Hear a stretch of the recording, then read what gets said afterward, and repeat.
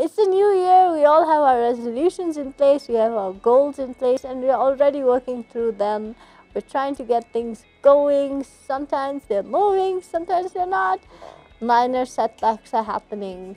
And in all this, we are surrounding ourselves with so much negativity. Why is it not working out? Why did this happen? Why did the deal not go through? Instead of seeing at all that, try and look at the bigger picture. Look at yourself. You're breathing. You're smiling. You can see. You can get up, walk. You can sit down on your own. You have a great meal ahead of you. You've got a roof over your head. These are the small blessings we take for granted. And actually, they take our mind off the bigger picture. So pick yourself up and keep shining. You've got a lot to do and you have been blessed enough. So yes, keep your faith strong and keep striding on.